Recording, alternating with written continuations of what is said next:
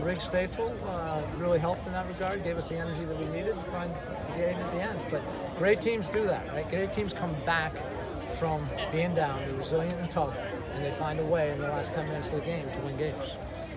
But what did you see out of Silla tonight, just his attack? I don't know, what'd you see? Improvement. Yeah. No, I felt for Silla all last year because he was hurting all year, and he didn't have, and he played through the pain, but he's had a fantastic summer. He's healthy, and obviously he's electric. Coach, what was the motivation behind scheduling this game? It's an unusual early season game against a highly ranked team like Indiana. Is that just to challenge you guys?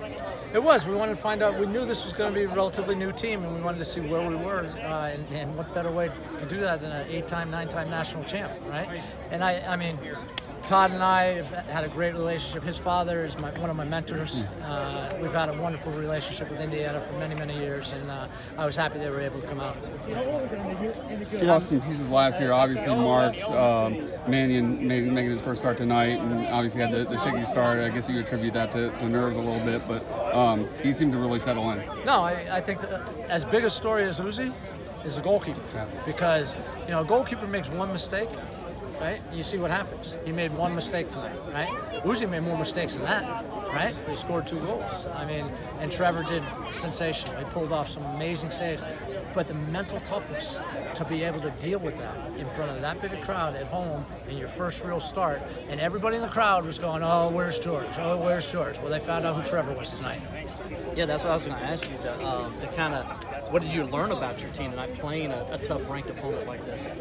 I learned that they're tough, they're resilient, they're fearless. They can, they can play with anybody in the country. We're experienced, and what made me really happy is that we went pretty deep into the bench with some young kids, and they're going to get experience. Obviously the seniors, the older guys, Hamidi, Mo, Isaiah, Booz, they're ready. They're ready. But our younger guys have got a ways to go, right? And tonight, playing in this atmosphere, in this environment, was phenomenal for them. Great experience. Replacing guys like Ogren, Pipe, how tough is that? Not too tough. We just beat Indiana. We've got great players. We've got a great program, and we're gonna always try and, every year we're focused on winning championships and winning trophies, and that didn't change whether we won the national championship or when we first got here in 2010. We're doing the same thing. We're going to still stay consistent to our values. We're going to stay consistent to the way we play, and I've got a really, really good team this year. I've had a lot of fun this preseason. Coach, first game of the season, what points of emphasis or goals did you come out here with tonight? To have fun. That was what I told him. The first thing I told him walking in the locker room. I said, fellas, you're going to enjoy this. You're gonna, win or lose, it's going to be a memory that'll last a lifetime. Right? We're raising a banner. I don't want to see one person have bad body language tonight and not play with a smile on their face. And that's what I told them. That's all I didn't need to give them any more. We were trained all week. We were ready, right? I just told them I didn't want to see. And Trevor's a great example of it, right? He makes a huge mistake and continues to play with a smile on his face. Coach, tell us about Wallach, the grad transfer from your former school, Brown. What have you seen from him so far, and how nice of an addition has he been? He was terrific, right? Both ways, box to box, physically good, but he's a leader, right? He was a captain of the Brown team, and he's a leader. And this team needed, we had a big void in our leadership with all those guys graduating, and so that's why we brought Trevor.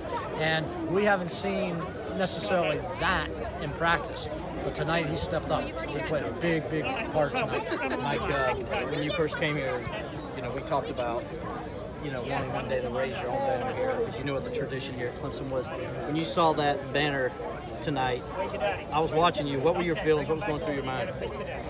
I was worried about Indiana.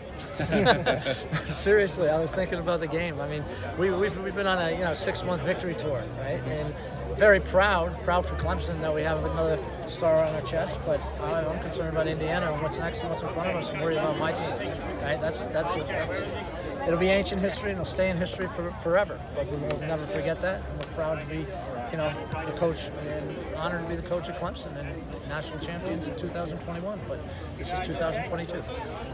Coach, no overtime this season. What was behind that, and how do you feel about that change? This game was not made to be played 2 and 3 games in a week, right? And then you add overtime on top of it, right? it's not healthy for the players.